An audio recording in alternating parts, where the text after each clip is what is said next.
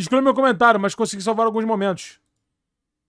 Caralho, 16h30. Boas-vindas de volta do Megamente. Ih, ele voltou? Porra, se ele voltou, eu tô feliz pra caralho. Aí não tem comentário que me entristeça. Luciano da casa. Quero dar uma boa noite para... Boa noite. Ó, boa tarde, tô doidão. Quero dar uma boa tarde aqui para Luciano da casa, que já me fudeu aqui. Vai ser um prego, meu velho. Que babinho. Ai, ai. Quero dar uma boa tarde para Thiago Valu. O Valu meteu a tatu. Primeiro, eu quero dar uma boa tarde para um homem de muitos pensamentos. Um homem que veio para abrilhantar a nossa transmissão. Eu quero dar boa noite para aquele que foi capaz de unir todas as torcidas do Brasil em nome do seu retorno aqui na Cruzeiro Esportes. Simplesmente ele, Megamente do entretenimento. Seja bem-vindo de volta, o Mega, meu parceiro Megamente. O Megamente voltou. Megamente, come back. Boa tarde, meu parceiro Lucas, mais conhecido como Megamente. Está de volta o Megamente Matador. Boa tarde, irmão. Boa tarde, Diogo. Boa tarde, Valu. Boa tarde, Luciano. Boa tarde, Nação Azul. Tô de volta. E aí, cara? E eu achei bacana que o Luquinha levou na boa, levou na brincadeira, do jeito que tem que ser. Caralho, o Megamente voltou, irmão. Caiu Puta na graça de todo mundo, Megamente. Exatamente, eu só esqueci de mandar um abraço pra galerinha lá que me viu e falou que não mandou nenhum abraço, ficou tudo no vácuo. Aqui, ó, quem quiser, sigam Megamente no Instagram. Qual que é o seu Instagram?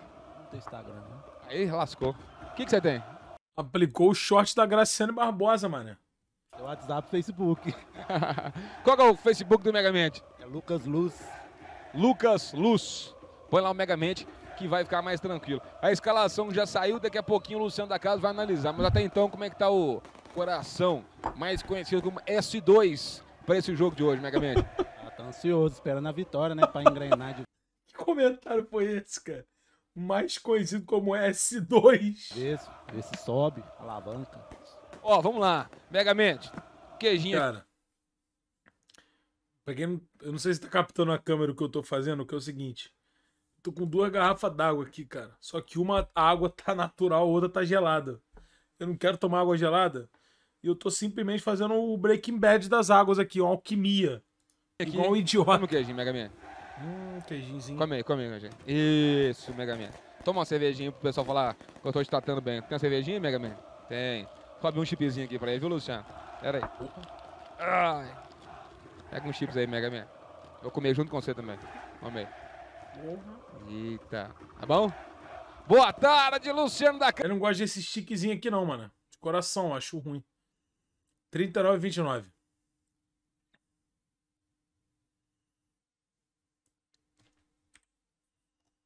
Likezão na transmissão. Todo mundo clicando aqui embaixo, se inscrevendo. Agora, quando eu era moleque, o que eu fingia que isso era um cigarro e eu me achava o máximo por causa disso é brincadeira. Eu me achava o pica comendo esse biscoitinho aí, achando que era um cigarro. Né? E hoje, vocês podem reparar que nós estamos, cada um, com uma camisa diferente. Vermelho, azul, amarelo, Luciano da casa. E geralmente a Cruzeiro Esporte sempre vem trajada com a mesma camisa. Sim. Mas não é que lançaram uma maldição, mas fizeram uma previsão para que o Cruzeiro pudesse vencer hoje. E se eu soubesse que o problema era esse, gente, eu já tinha resolvido há muito mais tempo, porque Casimiro Miguel lançou essa aí, ó. Cara, olha só. Rádio Cruzeiro Esporte, me ouça, olha só. Cara, eu falei semana passada, eles não me ouviram. Próximo jogo do Cruzeiro contra o Sampaio. Sampaio, terceiro colocado. Escuta o que eu tô falando. Os 3 têm que ir com camisa diferente. Ninguém pode ir com a mesma camisa. Ouça. Eu vou repetir.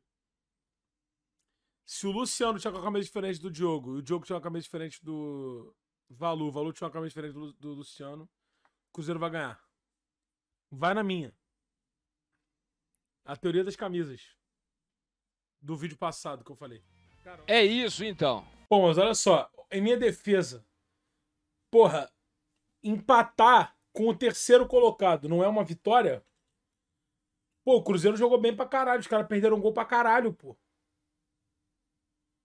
Patou a situação, caralho. Se eles tivessem com a camisa igual, o Cruzeiro ia perder. Isso que é foda. Se o Cruzeiro ganhar hoje, puta, a previsão de Casimiro Miguel... Pô, ia ser um absurdo, mano. Se cumprirá. Agora, se não, aí eu pelo menos tentei, viu, Luciano da Casa e Thiago Valor? Eu não sou um cara supersticioso, não, mas ponho muita fé aí no Casimiro. Então o Casimito falou, é uma ordem, então... Estamos seguindo aí as suas orientações, mestre. Tamo junto. É isso. Caralho. Eu sou bastante super... Porra, velho. Fiquei chateado. Puta que pariu. Eu não sabia. Eu só via depois, né? Caralho, eles mereciam a vitória. Supersticioso e fiquei feliz por surgir algo novo, né? Como ele mesmo falou, a teoria das camisas, que ela aconteça a partir de hoje, então. É o que todos nós desejamos. Vou tirar aqui o microfone, enrosquei no outro, porque como é que eu vou chegar o microfone lá no Mega Mente aqui agora, ó. Preciso de mais... Mega. Vem. Aí, ó. Você também é um cara supersticioso, Mega Man? Mais ou menos. O que você achou desse? Ih, fudeu. Mas eu fico aqui, velho. Deu ruim. Aqui. Aí, agora... Pô, cara, bizarro. Eu sou fã da Cruzeiro Esporte, tá vendo? Eu não vim aqui nos comentários ver o que o Lucas marcou mais. Eu quero ver a resposta do Megamente agora. Esse pré-jogo me pega muito. Essa resenhinha com o Megamente. Eu quero saber o que o Megamente vai falar, tá ligado? Sim. Deixa eu só dar um pouco. É muito gostosinho, mané. Mais de espaço aqui, ó. Pro negócio chegar no Megamente, não vai ter jeitão. Você também é um cara supersticioso, Megamente? Mais ou menos. E aí, o que você achou desse negócio, Casimiro? As camisas vai dar mão? Vai dar bom porque tem que inovar de vez em quando, né? Manda Papo reto, tem que dar um susto. um abraço pra todos os seus fãs, Megamente. Um abraço pra galera em geral aí. Tamo... Esse Megamente é danado, velho. Abraçando aqui a gente. Cara, ó. Porra, não deu certo. O Megamente se arrumou pra live 51 minutos. Se ele se arrumou, fudeu, mano. Não deu muito certo, não. 4.500 pessoas ligadas na transmissão. Dá um like e um joinha todo mundo. E eu falei aqui pra rapaziada que tá ligada desde o começo. Se ele se arrumou, fudeu, cara. E nós deixamos como meta pra hoje terminar aí a transmissão até o fim do jogo ali do pós-jogo com 235 mil inscritos. Beleza? E não chegar. 232.600 nesse momento. Se você tá ligado aí na transmissão, acompanhando o Cruzeiro Esporte, não é inscrito, dá um tapinha aqui embaixo, se inscrevam. A gente vai ficar feliz demais em ter você como nosso inscrito. Que nem o Victor Bolina, mais um inscrito no canal Bora Cruzeiro. E o Cruzeiro anarcocapitalista. Megamente, você cortou o cabelo, está mais bonito hoje. Cortei, antes de vir pra cá, dei um talentinho no cabelo. Ah, garoto. Tem Caraca, da se arrumou Eu pra live comentei, mesmo. né? Ele deu um visual ali, saiu direto do salão aí, pra ficar bonito aí pra galera aí, né, Megamente? Megamente, um me fala... astro, né? Megamente, me fala uma coisa. Gel ou pomada? Pomada melhor. Aí, ó. Aí, tá vendo? O Diogão tá desatualizado, ele fica falando gel até hoje. Isso aí, Megamente, é nóis. Chamou na pomada, mano. E você, Diogão, Não. gel ou pomada? Não, é porque teve um dia... F5. Pera aí. Pra ficar bonito aí pra galera aí, né, Megamente? Megamente, um me fala... astro, né? Megamente, me fala uma coisa. Gel Um astro. ou pomada? Um astro, Pomada um astro. melhor. Aí, E ó. o Magner. Aí, tá vendo? O Diogão tá desatualizado, ele fica Ele falando gel compilou até aqui o que o hoje. moleque falou. Isso aí, Megamente, é nóis.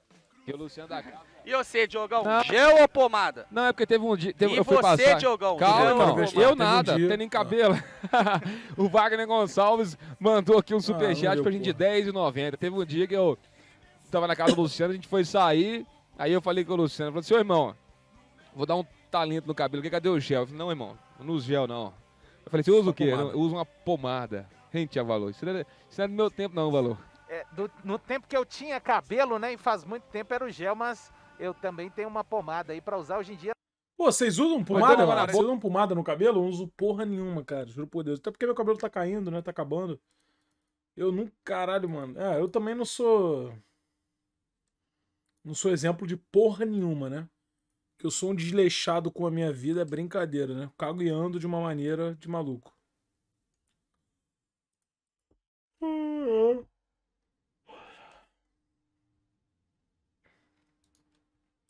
A hora de lanchar é antes da live, falou? Já tomou uma advertência, né, Valu? A terceira é balão, viu? Nós vamos começar um projeto na Cruzeiro Sport. Obrigado. Aí, ó, já tomou a primeira. 3, suspenso. Aí, ó. Tomei uma ocorrência. Nós vamos fazer uma saga. Uma saga na Cruzeiro Sport, no centro da casa. Em breve, vamos começar a saga que chama-se Diogo Medeiros, Projeto Birubiru, Projeto Ozeinha. Vou meter o implante aqui, entendeu, Luciano? Implante. Vou povoar aqui a região. E enquanto meu cabelo não tiver igual ao do Puyol, eu não sossego. Não é brincadeira, não. Vai meter o VSR, Eu mano. vou meter Peruca? Ai, peruca não. Competição. Porra, mano, eu vou te falar, dá mó nervoso de ver, cara. O Vitor Sérgio fez, a vez antes do programa, eu acho que eu não sei quem que pediu pra ver, eu acho que o André pediu pra ver o Certezas. Caralho, mó agonia, mano. Deu mó agonia. VR, o grande VR. São e o Cruzeiro é a pior. Ô, Lucas Silva, hein? São os Já começou o jogo, Power 3 Ranger. minutos. O Megamente é o Zordon. Você lembra disso aí? Ai, meu Deus do céu. Ai, Zordon. Você lembra disso, Thiago Alô? Como é que é o nome dele? Alfa. Não era isso? Era o Alfa. E vem ali Eduardo Brock, ali pelo lado esquerdo. Não, tô ficando velho, pelo amor de Deus. Adriano, já fez. Você lembra disso aí, Luciano? Lembro. Qual que é o nome do desenho? Nem era desenho. Era os Power Rangers que falou, né, não? É isso aí. É isso aí.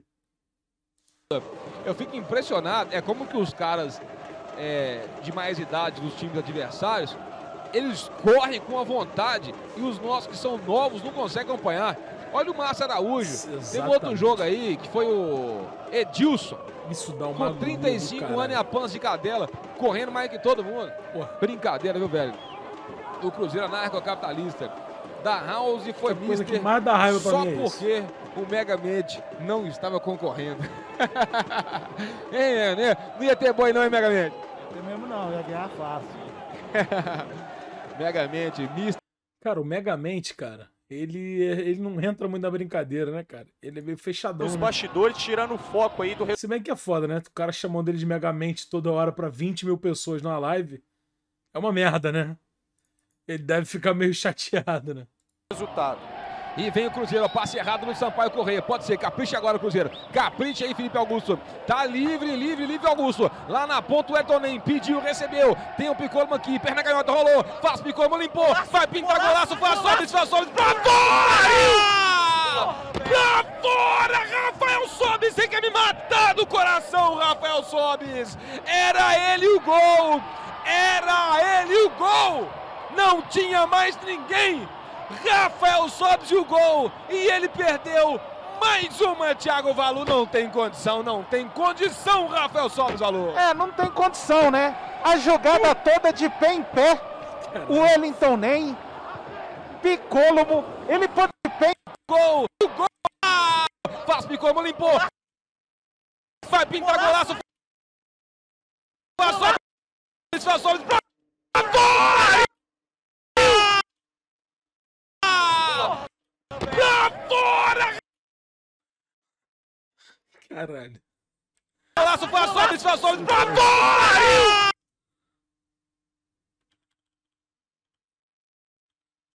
Isso é sacanagem, cara. Qual é, cara? Eu juro por Deus, irmão. Eu não consigo, cara.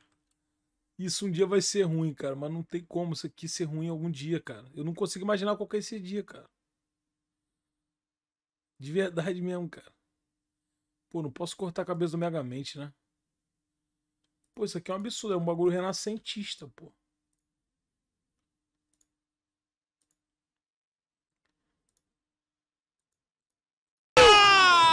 Pra fora, Rafael Sobis. Você quer me matar do coração, Rafael Sobis. Era ele o gol.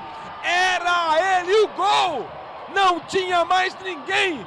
Rafael Sobis e o gol, e ele perdeu mais uma. Thiago Valu não tem condição, não tem condição, Rafael Sobis. E o sabor da carne ali, ó. Cara, eu volto a repetir, meu irmão.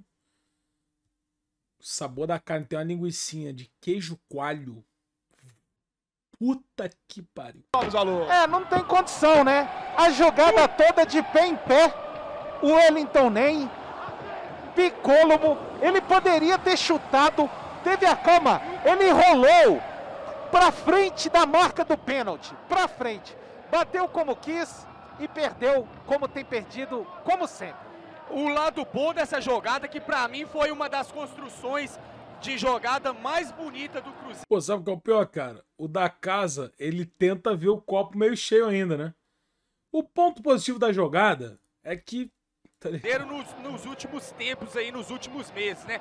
Bola de pé em pé, tanto ali a bola ali do Wellington nem pro Giovanni Piccolomo e depois um passe na cara do Rafael Sobis. Esse é o daquele tipo que na de lance pelada, que você quando fala, o cara erra, pô, mano, dá briga. não então dá. um gol desse, principalmente pro atacante Rafael Sobis, com a experiência que tem, meu amigo, um gol desse aí é inaceitável.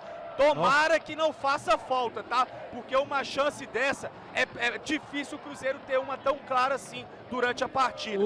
E quando é o adversário, pode ter certeza que o Cruzeiro estava tomando 1-0.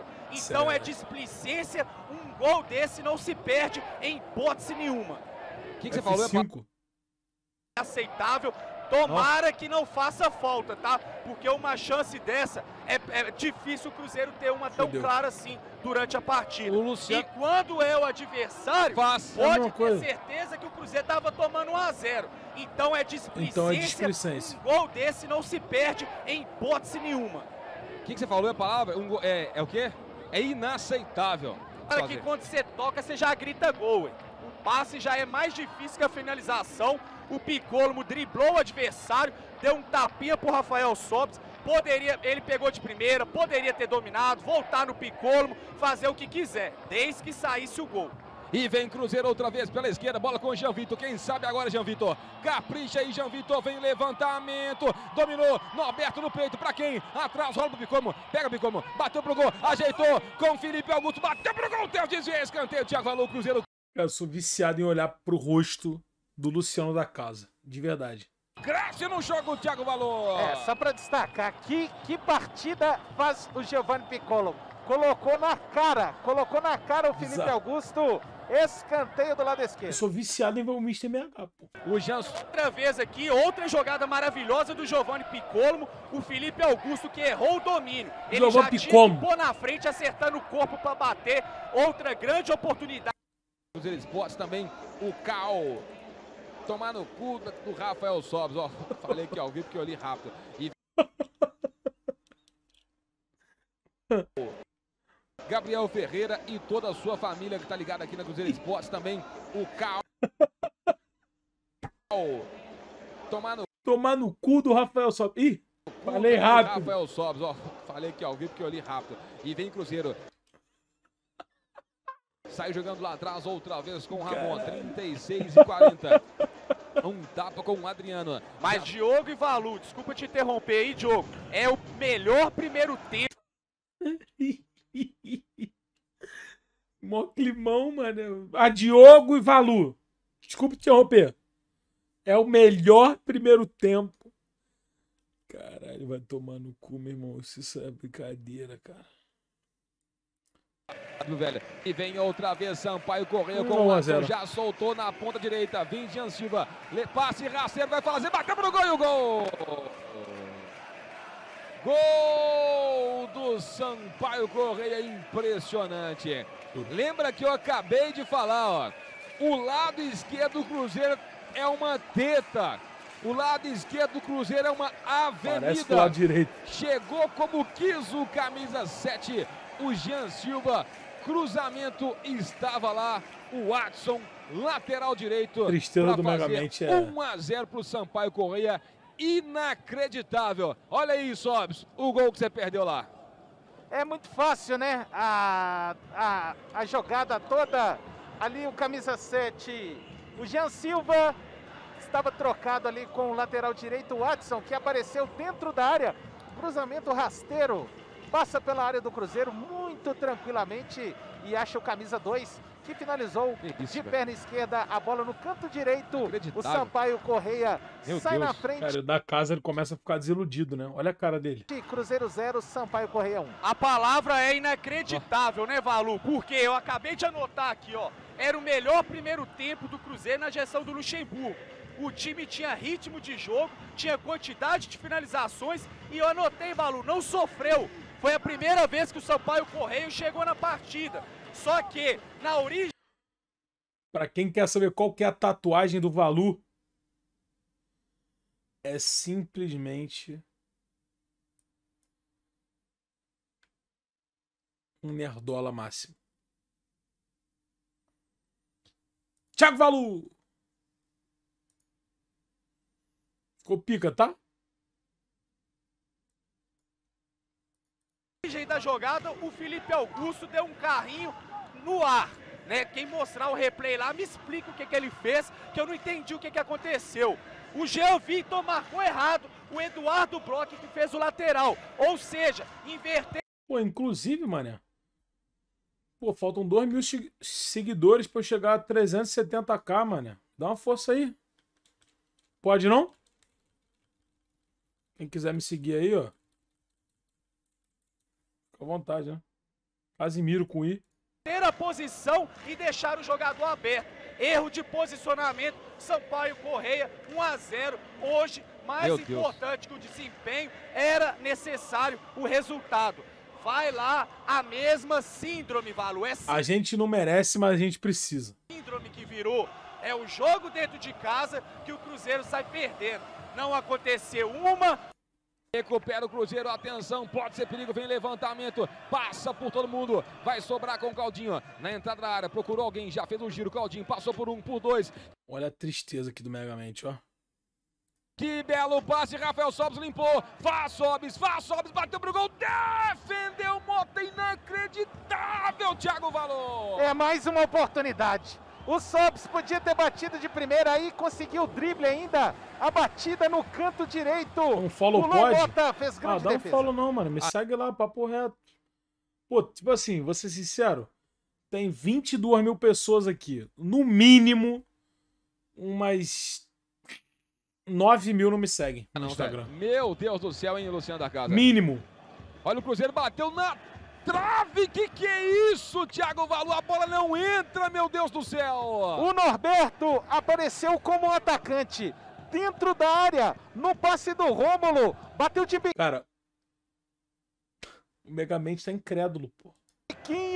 O goleiro Mota já estava batido. Ela beijou a trave do lado direito e voltou na mão do Mota. 1-0 Sampaio Corrêa. Primeiro em relação àquele drible lá do Dudu, que errou por causa da cobrança. Tem empréstimo. Pô, e o pior... Lateral pro Cruzeiro. Pô, o gol do Cruzeiro eles não devem ter visto direito, né? Porque Dudu foi bugado. para a cobrança.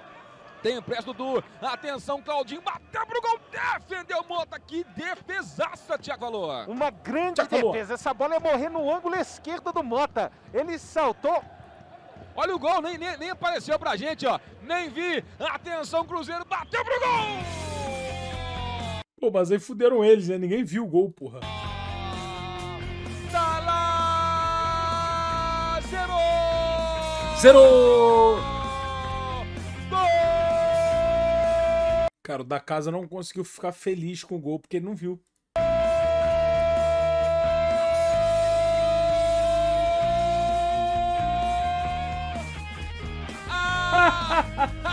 Porque ele tá... Ele não sabe o que ele faz com o dedo, cara. Ele já fez todos os dedos do mundo, olha isso. Do Cruzeiro, Marcelo Moreno, flecheiro sensacional. O poderia ser o gol da virada se o Marcelo Moreno tivesse em campo desde o começo. A cobrança do Giovani ficou pelo lado direito. Marcelo Moreno dentro da pequena área deu um peixinho na bola. Casquinhou, bola no fundo do barbante. O Cruzeiro empata o marcador. Olha o gigante, olha o sinistro. Olha o cabuloso empatando o marcador, meu pai. Oh, meu pai. Eu sou Cruzeiro, meu pai! Marcelo Moreno, Thiago Alô! É isso, na cobrança do escanteio. A bola passando pelo Dudu. E o Marcelo Moreno de peitinho dentro da pequena área, como um típico camisa 9, fazendo o gol de empate. Um momento de alegria e magia para o torcedor do Cruzeiro. Agora, tudo igual na cobrança de escanteio do Claudinho. 1-1. Cobrança, gol muito importante, cobrança bem batida no primeiro pau. Marcelo Moreno entrou entre a marcação adversária, aproveitou a falha do sistema defensivo do São Paulo e o Corrêa e fez um gol de peixinho muito A música vai seguir. Enquanto o Diogão não tirar a música vai tocar. importante. 25 minutos do primeiro tempo, do segundo tempo, tem muita partida ainda. O Cruzeiro tem que ir por tudo ou nada, fazer acontecer, vir esses 3 pontos que a torcida merece. Vamos, Cruzeiro, até o fim. É tudo ou nada. Abraçando Matheus Caetano, tirando o pênalti do Romulo, todos os gols que o Cruzeiro sofreu foi para aquele lado. Paulo e Matheus Pereira, por muito menos, fazem muito mais. Empatou, tá tudo igual. Vamos pra cima, rapaziada. Dá um like aí, ó. Todo mundo que tá vendo a transmissão, clique aqui embaixo e se inscrevam no canal pro Cruzeiro virar, que tem tempo, em 26. Eu quero 235 mil inscritos. 233 e 100 até agora. Dá essa moral pro Cruzeiro. Nossa, que passe horroroso, mas deu certo ali na ponta esquerda com o Thiago. Tá cercado pelo... Limpou o Thiago, atenção, invadiu a área atrás. Giovanni Piccolo bateu pro gol, defendeu. A sobra vai fazer pra fora e... Caralho. Esse sorrisinho que ele deu é pica demais. Na ponta esquerda com o Thiago. Tá cercado pelo... Limpou o Thiago, atenção, invadiu a área. Ele tá muito feliz, cara. Tá muito feliz, cara. Com o Thiago. Tá cercado pelo... Limpou o Thiago, atenção, invadiu a área atrás.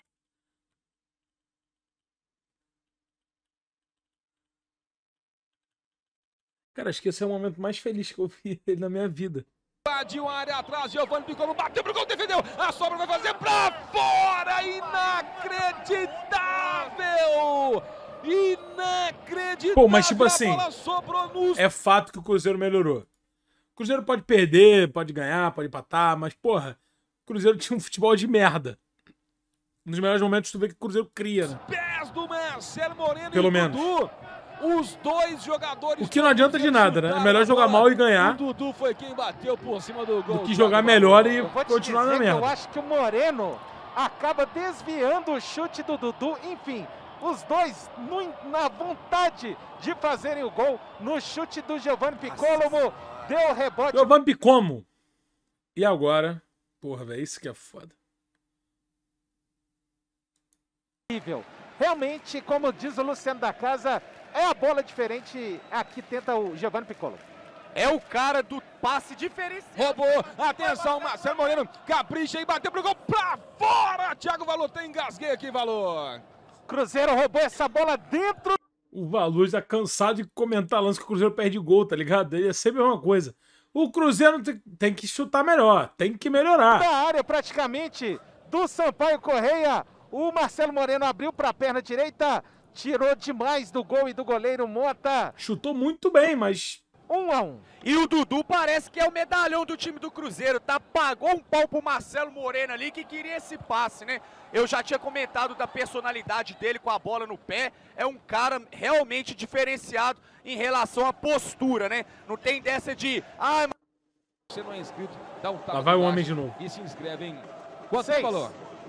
6 minutos de acréscimo. Atenção, vem Cruzeiro com o Dudu, belo passe nas costas, é pro Giovanni Piccolo, capricha, invadiu o cruzamento rasteiro, defendeu Mota, afasta a zaga, voltou ali pro Claudinho, que chance, perde o Cruzeiro, meu Deus do céu, Claudinho, Adriano, a devolução, mais uma vez com o Claudinho, fez o giro, deu um rolinho, aqui na ponta direita, bola com o Giovanni Piccolo, chuveirada, vamos ver. A bola sobrou ainda, insiste o que o Luciano pede calma pra cima é pica, a zaga do Sampaio Corrêa, meu Deus do céu, Valor. O que ele pede de calma pra cima do Cruzeiro é brincadeira. É muito agoniante mesmo de saber que a bola tá com um cara merda. Que você fica pedindo calma pra ele não fazer bosta. Tipo assim, calma. Vai com calma. Tipo assim, Para, gente. Só faz o básico. Só quer o básico. O cara não consegue. Pelo amor de Deus, vamos, Matheus Pereira. Velocidade, meu filho. Atenção, isso aí, ó, chuveirada. Pra quem afasta a zaga do Sampaio Corrêa, vai terminar. Daqui a pouquinho tá pedindo falta ali o Giovanni Piccolo. Não foi na dele, Claudinho. Vamos, gente, passou lá, ó. Vai, ô Adriano. Ah, pelo amor de Deus. A bola com o Claudinho, pediu, girou, bateu pro gol, desvio, escanteio, Valor. Quem sabe agora, Thiago Valor? Eu acho que tem que ir até o Fábio pra área. Tem que ir até o Fábio. O Claudinho vai pra bola, vai ser o último lance da partida. É bater e terminar, Claudinho. Capricha aí, Claudinho, 51 minutos. Atenção, bateu mal demais, velho. Nossa senhora, bateu mal demais. Afastou a zaga, voltou com o Giovanni Piccolo. Bate pro gol, gente. Vai acabar, pelo amor de Deus. Atenção, Claudinho no aberto, caiu, pediu falta. Ainda ele, perna canhota, vem levantamento. O Eduardo Brock de cabeça nas mãos. O goleiro pra fora. Tá, já deu falta ali. Deu falta ou deu escanteio, hein? Acabou. Acabou, mas acabou. Ah, vai terminar. É tiro de meta, ô, Thiago. Deu falta no escanteio. Acabou. Deu só o tiro de meta, tava valendo tudo isso aí, ali no que caiu o goleiro Mota. Já acabou, né, gente? Já acabou. É bater e terminar. Fim de papo. Mais um péssimo resultado. Mais um péssimo resultado. 2 jogos em casa, 2 empates, 2-2 contra o Vitória, 1-1 contra o Sampaio Corrêa. Cruzeiro nesse exato momento, 16º colocado, é o primeiro. Que duro, hein? Time fora da zona de rebaixamento. Uma confusão ali. E o homem segue triste. Jogador do Sampaio Corrêa e o Thiago estão ali batendo boca. O juizão já chegou por ali para tentar acalmar, conversar e ver o que está acontecendo. Mas o fato é que o Cruzeiro perdeu, os ânimos já estão se acalmando. É o Piccolo, mais uma vez, está ali discutindo. É o que o Luciano da Casa fala. O Piccolo, ele é esquentado para... O Piccolo. Ai, não deu pro nosso Cruzeirudo, hein?